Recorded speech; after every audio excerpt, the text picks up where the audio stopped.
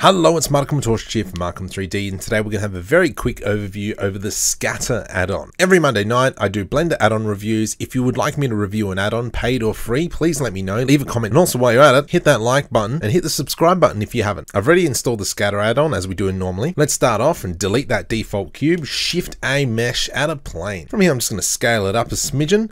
I'm going to press N to bring up our side panel, and I've got the Scatter add-on all the way down the bottom here. From here, the target, I'm going to select this target. Now we've got to select a biome manager. As soon as we click that, it opens up the preferences. And from here, we've got a whole bunch of biomes that we can choose from. So we've got winter biomes down here. We've got the material. So let's add in the Blender 1 material, and that'll be for our plane.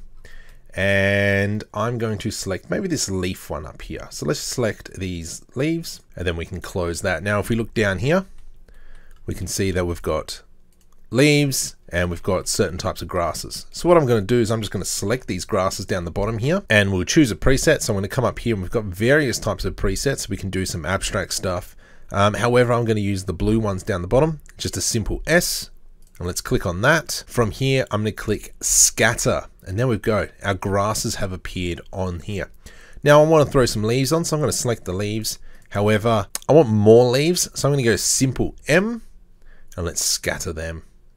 And there we go. So now we've got this cool effect. And from here, I'm going to come up into the render settings, go from EEVEE to cycles just to get some really nice results. And I'm just going to hit F12. And straight away, we've got some fabulous results. Now let's go back and do a few settings to tweak this. Let's just expand this over a little bit. I'm going to grab our grass clumps, just the grass clumps. Let's come down into painting, new paint layer. Let's create some painting. I'm just going to make the radius a little bit bigger, and let's draw two lines like so.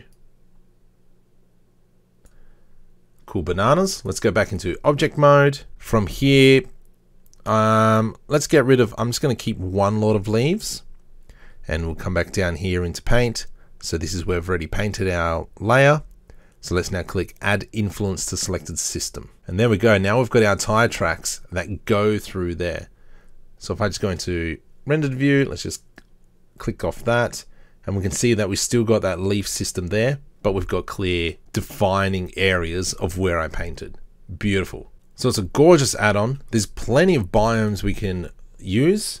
We've got where we can add some flowers. Or if we just click on the materials, the assets, and let's come under here. Let's find some pretty little white flowers.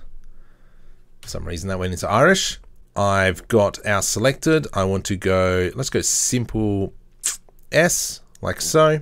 And I'm going to scatter. And now we should have some little white flowers just protruding out a little bit. So let's go into rendered view. And now you can see that this whole area is now added with little flowers. So this is available for download in the description below. Please make sure you like and subscribe to the channel, and let me know what other add-ons you'd like me to review.